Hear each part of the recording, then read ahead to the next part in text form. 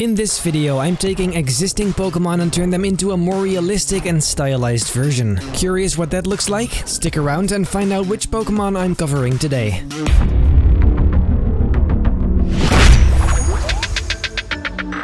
Ladies and gentlemen, it's been a while, but here we are back with another Realistified episode of Pokemon. We have been working on the new studio for quite a while, but right now I'm still in my old space because it's not finished at all yet. But for now, let's see what Pokemon we're gonna do today. If you, of course, hadn't seen that in the thumbnail yet, it's been requested by Silver Beanie.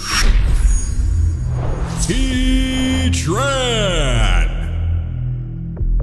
For this one, ladies and gentlemen, first I will simply select all of these shapes and turn them into shape layers so we can actually fill those up with textures. If you watch my channel often, you probably already know that, but for those who don't, well, there you have it. Then I simply click on shape and there you go. Then these things on his arms and legs as well. I always forget how long this stuff actually takes. Like, this is not fun at all. I would actually prefer cutting something out. Like, I'm not even kidding at this point. Okay, now I think I have pretty much all of the main shapes, so let's go and add some shadows. I feel like this leg in front makes the most sense to start with, so let's go ahead and grab the brush and paint a very nice shadow. We gotta make sure to bring some shape in there, make it look very nice and roundish, and most of all realistic. So as I'm going here, just a little bit around the edges and a little bit around here. Very nice. See, that is starting to get some shape already. Now this is basically what we're gonna have to do to every single piece. So let's do all these gray thingies. I'm not really sure what they are, but I also don't really think that matters. Let's just add shadows and be done with it. Seeing it come to life like this is pretty satisfying though, not gonna lie. The thing is with this stuff is you don't really know how it actually looks until you have all parts done. So that's a bit weird, but I guess we'll just have to work our way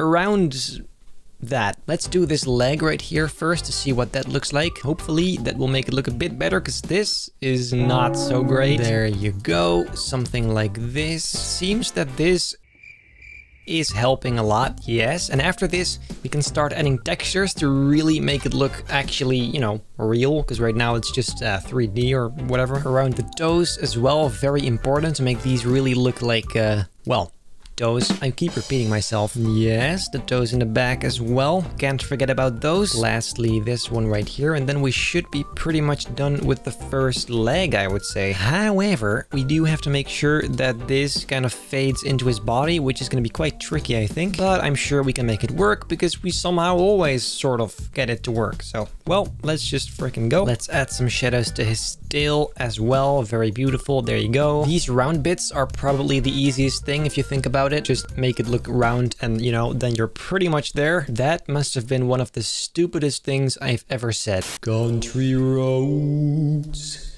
take me home to the place I belong, West Virginia. The final knob thingy. This is getting pretty freaking repetitive, but I guess it's content, so let's freaking go. His tongue as well, ladies and gentlemen. There you go. Very nice and 3D. Slowly but surely, we're getting there, guys. After this, hopefully we can do some textures to finally make it just a bit more interesting, because right now, this is just boring. The last thing we have to do first though is the head. Pretty important, I would say. Gonna make the eyes glow a little bit like this, and then we actually have everything filled in so we can add textures. There you go. That looks pretty cool.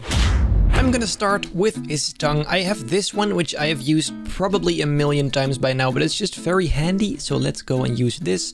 For his tongue, it's gonna be very subtle, don't worry. Let's warp it a little bit so it actually looks a bit roundish. Then we can play around with the blend mode, maybe something like... And then we can paint just a little bit over his tongue. Not too much, but just subtle texture. There you go. That is just a bit nicer, I guess. Then for his arms, I had this pretty wild idea to use rock. And I don't know why, it just feels like a very cool idea. So let's go ahead and warp some rocks into it and just gonna see what that looks like. It seems if we put this on overlay, we get the best result. Let's decrease the fill just a tad like this. And then we just need to make sure the whole thing is covered. So let's add some more rocks. I thought on my Roblox channel, you know, those rocks were enough, but no.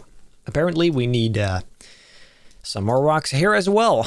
And some more rock on this side. There. See how much better that looks? Well, that same thing we're gonna have to do to all of the other limbs. So that will take a sec. Now we can try making the edge a bit less clean, a bit more rocky and, you know, well, rocky. And then add some highlights afterwards. Just kind of like this. I feel like that actually makes it just a tad better. There you go. Yeah, that is pretty good. Fun fact, along with Regigigas, along with him, this used to be my favorite Pokemon because this is one of the few actually cool ones that I had back in the day. Dude, this is actually starting to look so cool. What the heck? Dude, what if we add some of this stuff? Then somehow we need to make sure we only get the lava. Is it me or does that look pretty cool? And some more right here. Let's go. Now we just need a texture for the metal parts, or at least I interpret them as metal, and therefore I have this one. I think this one may fit just a bit better. We just need to warp it so it actually matches the shape. There you go, just like that. Very, very nice. Now to really, really spice it up, I have this texture, which I guess we can just kind of put here. Dude, that actually looks pretty cool on its own, although I feel like it's a bit too rough. Let's go ahead and put the blend mode on overlay and then maybe duplicate it once more, make it a bit more dramatic like that. Yes, that's a bit better. Dude, this makes it actually look so freaking cool. It's dirty. Now I've got all of them, and let's decrease the fill on all of these guys at the same time. There you go. Something like this I feel like is nice, so it's just a bit touched up and yet not too dirty. So yeah, I guess that's it. Then let's work on the eyes for a sec. I feel like we just need very simple, black pupils. Something like this should be pretty good. I feel like this is a good time to build an environment around this guy to make him pop just a bit more, because that's gonna be epic. Let's do that.